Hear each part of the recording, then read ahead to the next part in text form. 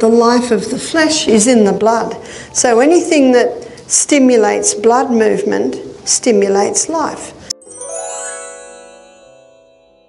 We will gain insights from Barbara O'Neill, a renowned naturopath and health educator with a deep understanding of the body's natural processes and how to support them through holistic approaches. Today, Barbara will be discussing a topic that is fundamental to our overall health: blood and its critical role in the immune system. Plus, we'll reveal the #1 food that stops your immune system from working. First, we must understand the role of blood and the immune system. Blood is essential for life, acting as the body's transportation system, delivering oxygen and nutrients to cells while removing waste products. Beyond these vital functions, blood plays a key role in our immune system, acting as the frontline defense against infections and diseases. Barbara will explain how blood works to protect us, detailing the roles of white blood cells, antibodies, and other components that are crucial in identifying and neutralizing pathogens. As a special bonus, we have added a section on how maintaining healthy blood through proper diet, hydration, and lifestyle choices can significantly boost our immune system's effectiveness. Whether you're interested in understanding more about how your body defends itself or looking for ways to strengthen your immune system naturally, Barbara's insights will provide you with the knowledge and tools to support your health through the power of your own blood. Let's learn from Barbara why blood is so essential. So why is the life of the flesh in the blood? The blood contains red blood cells, and the red blood cells carry oxygen. The blood also carries nutrients, and these nutrients are break down from the food that we eat.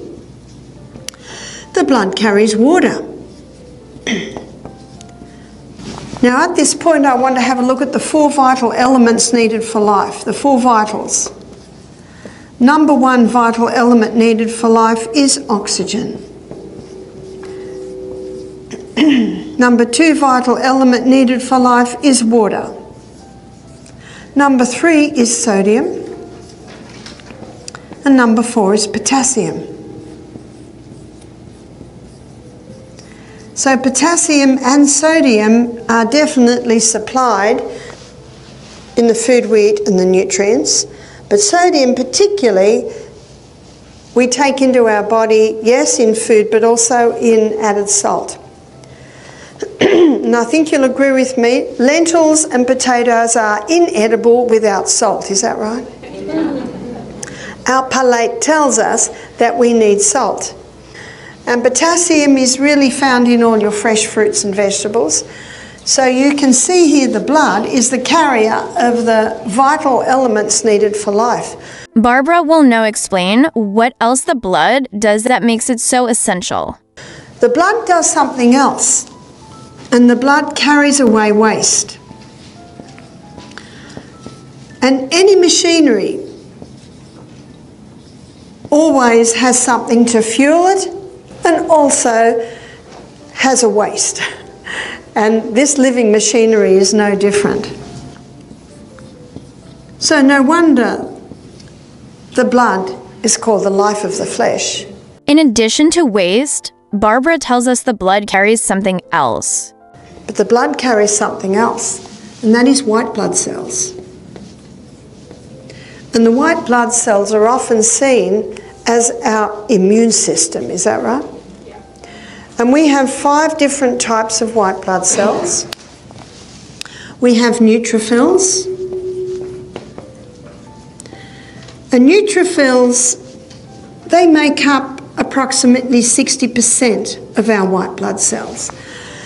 So it's the neutrophils that are ones that probably the most well known as white blood cells.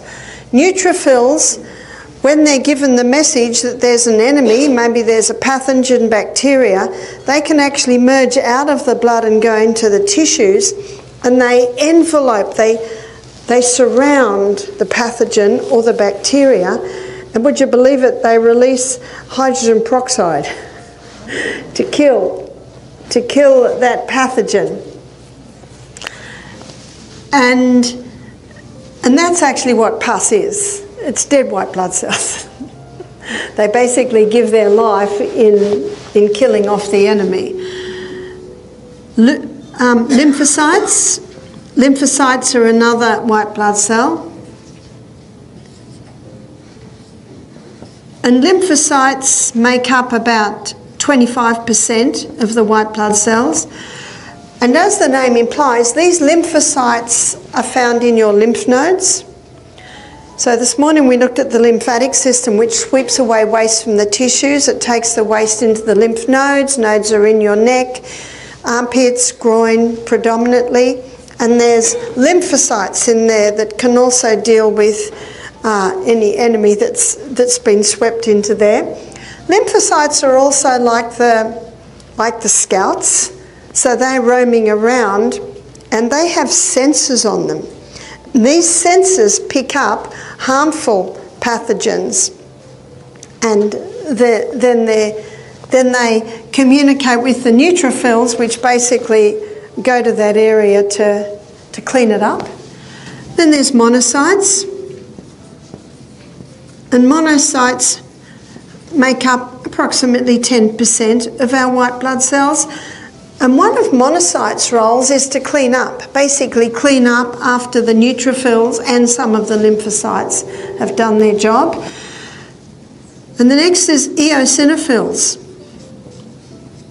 And eosinophils make up approximately 3% of the white blood cell, and basophils.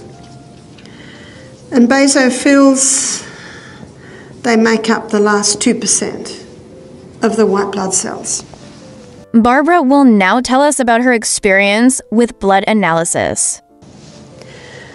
At Misty Mountain, when I was still working there, I used to do live blood analysis where we'd take a drop of blood, put it on a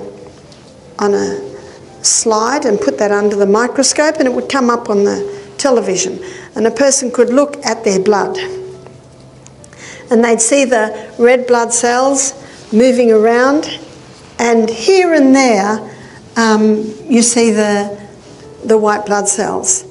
And if someone has got an infection, maybe they got a bad cold, maybe they got diarrhea, then there will be a lot more white blood cells.